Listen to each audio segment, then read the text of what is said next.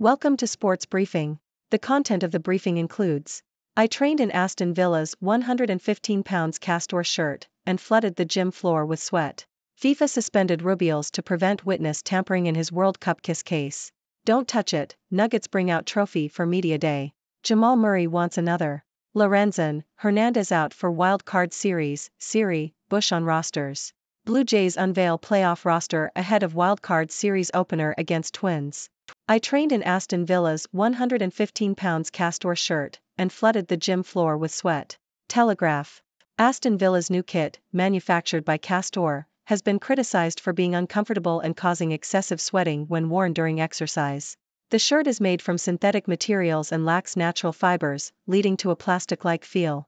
The kit has been ranked poorly in reviews, and there are reports suggesting that Aston Villa may terminate their equipment contract with Castore due to the issues with the shirt.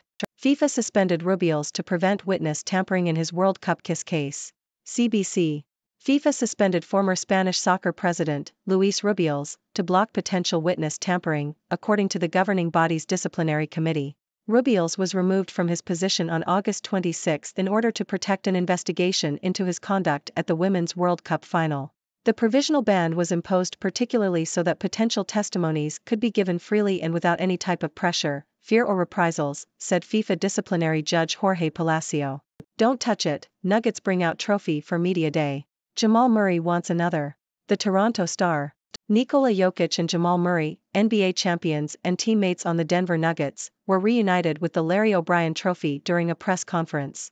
The trophy had been kept under lock and key by the Nuggets organization since their championship win, preventing players and staff from celebrating with it. This was a departure from recent traditions where NBA championship teams allowed players to take the trophy to their hometowns for celebrations. Murray expressed his desire to bring the trophy to his hometown of Kitchener but was unable to do so. Despite this, Murray remains focused on trying to repeat as champions. Lorenzen, Hernandez out for wild card series, Siri, Bush on rosters. The Toronto Star. Philadelphia Phillies pitcher Michael Lorenzen has been left off the team's roster for the wild card series, despite pitching a no-hitter in August. The 31-year-old right-hander struggled in his next 5 starts and was dropped from the rotation.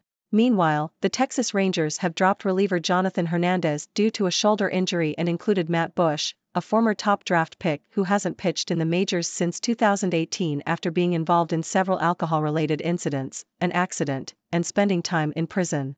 Blue Jays unveil playoff roster ahead of wildcard series opener against Twins. The Toronto Star. The Toronto Blue Jays have announced their 26-player roster for the American League wildcard series. The roster includes 14 position players and 12 pitchers. Notable players left off the roster include left-handed starter Hyun-Jin Ryu and reliever Bowden Francis. Infielder Davis Schneider and backup outfielder Kim Eden, who have both provided offensive contributions in recent games, have made the roster. The Blue Jays' first game in the series is scheduled for Tuesday against the Minnesota Twins. The winner of the series will move on to the AL Division Series against the Houston Astros. Boy, 11, shoots teenagers after sport practice row. BBC. An 11-year-old boy has been arrested in Florida after shooting 2 13-year-olds following an argument at an American football practice. After a physical fight, the boy retrieved a gun from his mother's car and fired a single shot, hitting both victims with the same bullet. The victims were stable after receiving medical treatment, with one requiring surgery. The boy has been charged with attempted second-degree murder. The police chief has criticized the incident, stating that children having access to guns and using them to resolve disputes is a growing problem. It is not known what caused the initial altercation. Former NFL player Russ Francis among 2 people killed in small plane crash in Lake Placid. The Globe and Mail. Former NFL tight end Russ Francis and aviation safety expert Richard McSpadden were killed in a plane crash in upstate New York on Sunday. Francis, a 3-time Pro Bowl selection and Super Bowl winner, was the president of Lake Placid Airways and had been a pilot for nearly 50 years. McSpadden was a senior vice president of the Aircraft Owners and Pilots Association and had served as the commander of the U.S. Air Force Thunderbirds. The crash is currently under investigation by the National Transportation Safety Board. Our riders pick their England 23s to face Samoa, and choose if Ford and Farrell should both start. Telegraph. England's final Rugby World Cup pool match against Samoa offers head coach Steve Borthwick a chance to decide what team to start with for the quarter-finals. Experts have suggested that the team from the quarter-finals should be played against Samoa and potentially Fiji. The experts have called for George Ford to be benched and for Marcus Smith to be started at fullback, and have suggested that Ford and Owen Farrell should be paired together at 10 and 12. They also recommended that Henry Arundel should be given a chance to prove himself against Samoa, with Manu Tuilagi and Ollie Lawrence starting in midfield. Mavs and Timberwolves play in Abu Dhabi as Gulf region's influence with the NBA grows. The Toronto Star. The NBA is becoming increasingly involved in the Arabian Gulf region, with the Dallas Mavericks and Minnesota Timberwolves set to play 2 preseason games in Abu Dhabi. The move comes as Qatar's sovereign wealth fund purchases a minority stake in the Washington Wizards, less than a year after the NBA Board of Governors allowed institutional investors to become involved. The NBA has signed a multi-year partnership with Abu Dhabi's Department of Culture and Tourism, and the league's Board of Governors has decided to permit passive minority investments in NBA teams by institutional investors. Liverpool receive VAR audio as officials axed from Premier League duty. Telegraph. Liverpool have been given access to the audio recording of the offside goal controversy during their match against Tottenham Hotspur. The head of Professional Game Match Officials Limited, PGMOL, Howard Webb, has released the audio less than 24 hours after Liverpool formally requested it. The recording is expected to be made public in the coming days. The crisis surrounding the video assistant referee, VAR, system will also see the officials involved in the debacle, Darren England and Dan Cook, excluded from Premier League games this weekend. A review into the incident is ongoing. Tyson Fury vs Francis Ngannou. When is the fight? How to watch an undercard lineup. Telegraph. Tyson Fury has claimed that his exhibition fight against former UFC heavyweight champion Francis Ngannou will be a tougher test than a potential fight against Alexander Usyk. Fury, who holds the WBC heavyweight world title, had been criticized for taking on the exhibition match instead of fighting Usyk. However, a fight between Fury and Usyk is now being planned for either December or January. Fury believes that Ngannou will be a bigger and tougher challenge than other boxers, as Ngannou is more than just a boxer. The fight is set to take place on October 28 in Riyadh, Saudi Arabia. Telegraph Rugby podcast JP Doyle, do not feel sorry for officials despite Rugby World Cup scrutiny. Telegraph. Former international referee JP Doyle believes that rugby referees shouldn't be felt sorry for despite the scrutiny they face during the Rugby World Cup. The introduction of the bunker system has taken some of the pressure off referees by allowing them to refer crucial decisions to a video referee. Doyle, who is now a head coach of match officials at the Scottish Rugby Union, also believes that top referees such as Wayne Barnes, Jocko Paper, and Ben O'Keefe have the experience and ability to deal with different situations correctly. Our experts pick England's all-time ODI 11. Telegraph. England's cricket team for the World Cup has been picked by experts at the Telegraph. The team is a combination of current and past players, with Graham Gooch and Ian Botham selected. The experts picked their teams based on the entertainment factor and not data-led analytics. Ben Stokes was picked as captain, as he is seen as someone who can handle the big personalities in the dressing room. Melinda Rogers-Hickson exits Maple Leaf Sports and Entertainment Board amid ownership skirmish. The Globe and Mail. Melinda Rogers-Hickson, the deputy chair of Rogers Communications, has left the board of Maple Leaf Sports and Entertainment, MLSE, the parent company of the Toronto Maple Leafs and Toronto Raptors, amid a dispute over ownership. Rogers and BCE are challenging MLSE chairman Larry Tannenbaum's plan to raise $400 million by selling a 20% stake in a family-controlled holding company to the Ontario Municipal Employees Retirement System pension plan. The change in the board comes as valuations of sports teams are soaring due to rising revenues from broadcast fees and gambling. Bust of slain commander forces cancellation of soccer match between Iranian and Saudi teams. CNN. A Saudi soccer team, Al Ittihad, withdrew from an Asian Champions League match in Iran due to controversy over a bust of Iranian General Qasem Soleimani at the entrance of the pitch. Soleimani, who was assassinated by the United States in 2020, is revered as a martyr by Iranian hardliners but seen as a terrorist by Saudi Arabia. The incident highlights the continued differences between the two countries despite a recent reconciliation agreement. Soccer has been seen as a bridge builder between the two nations, with hopes of long-lasting peace. Ladies and gentlemen, it's me, the Sixth Doctor, reporting to you once again from the wacky world of 6 degrees. Today, we've got a juicy lineup of news stories that cover everything from sports controversies to shocking incidents. So, let's dive right in. First up, we have Aston Villa's new kit by Castore. Apparently, this shirt is causing quite a stir for being uncomfortable and making people sweat like they're in a sauna. I mean, who doesn't love the feeling of plastic against their skin, right?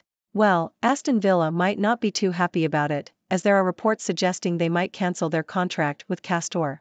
Maybe they should stick to natural fibers next time. Next, we have FIFA suspending Luis Rubiales, the former Spanish soccer president. But don't worry, it's not because he was caught cheating or anything scandalous like that. No, it's just to prevent witness tampering in his World Cup kiss case. Ah, FIFA, always looking out for the little guys. In basketball news, the Denver Nuggets finally let their players touch the Larry O'Brien trophy, but only during a press conference. Talk about teasing. Jamal Murray, one of the players, even expressed his desire to take the trophy to his hometown, but sadly, that dream was shattered. But hey, at least he's focused on trying to win another championship. Gotta respect that dedication. Moving on to baseball, we have some interesting roster decisions. Michael Lorenzen, who pitched a no-hitter in August, has been left off the Philadelphia Phillies roster for the Wild Card Series. Talk about a roller coaster of emotions. And in a surprising move, the Texas Rangers included Matt Bush, who hasn't pitched in the majors since 2018 due to some, off-field incidents. I guess they're willing to give him another shot. Or maybe they just need some excitement in the bullpen. Now, let's talk about the Toronto Blue Jays and their playoff roster. Some notable players were left off, including left-handed starter Hyun-Jin Ryu. But fear not, they've got some rising stars like Davis Schneider and Cam Eden making the cut. Who needs experience when you've got fresh talent, right? The Blue Jays are ready to take on the Minnesota Twins in the Wild Card Series, so let's wish them luck. In a shocking and disturbing incident, an 11-year-old boy in Florida shot two teenagers after an argument at a football practice. I mean, I know sports can get intense, but this takes it to a whole new level. The police chief rightly criticized the incident, highlighting the growing problem of children having access to guns. It's a reminder that we need to do better in keeping our communities safe. Moving on to a tragic event, former NFL player Russ Francis and aviation safety expert Richard McSpadden were killed in a plane crash. Francis, a Super Bowl winner, had been a pilot for almost 50 years. It's a sad reminder of the risks involved in aviation, even for experienced pilots. Our thoughts go out to their families and loved ones. Now, let's talk rugby. England's final Rugby World Cup pool match against Samoa is a chance for head coach Steve Borthwick to test out his team for the quarter-finals. The experts are suggesting some interesting lineup changes, like benching George Ford and starting Marcus Smith at fullback. They also want to see a midfield duo of Manu Tuilagi and Ollie Lawrence. It's all about finding the winning formula, folks. In NBA news, the league is expanding its presence in the Arabian Gulf region, with preseason games being played in Abu Dhabi. This comes as Qatar's sovereign wealth fund gets involved in team ownership.